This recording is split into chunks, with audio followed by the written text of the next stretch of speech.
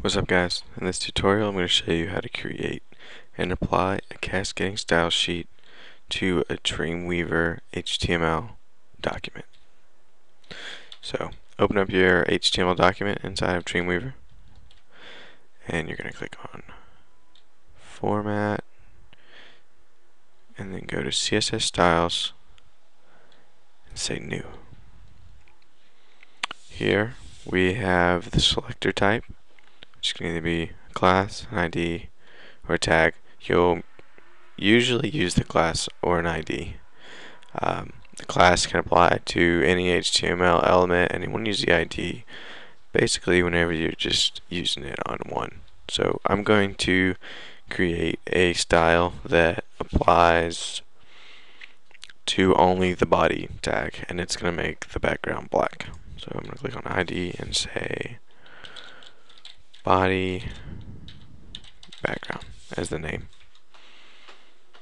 And then I'm going to click on New Style Sheet because we want to create an external cascading style sheet. Say OK, and I created one earlier that was called CSS, but I'm going to name a new one, and we're going to call it New CSS. So as you see, it took this information that we gave it and turned it into a link tag inside of the header in your HTML file, and it linked it to new css.css, and it popped up with the definition for the body background ID that we just created.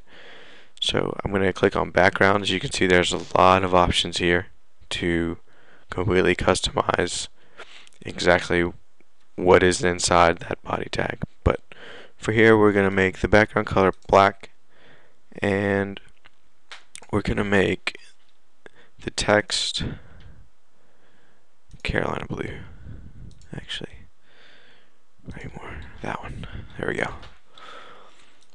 Alright, so you're going to click out here, and everything should turn black once we apply the style. So you click inside the body, and you see down here in your properties inspector, you should have the class. Let me refresh this. Oh, it's attached to style sheet. Okay. Oh.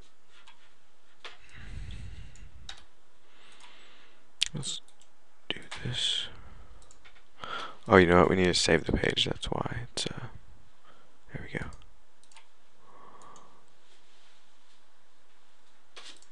Oh, I need to click on ID. I'm sorry. There we go. Now we type inside of the body, and it should be blue. Blue text. There we go. And that is how you create a cascading style sheet inside of Dreamweaver. Thanks for watching, and don't forget to subscribe.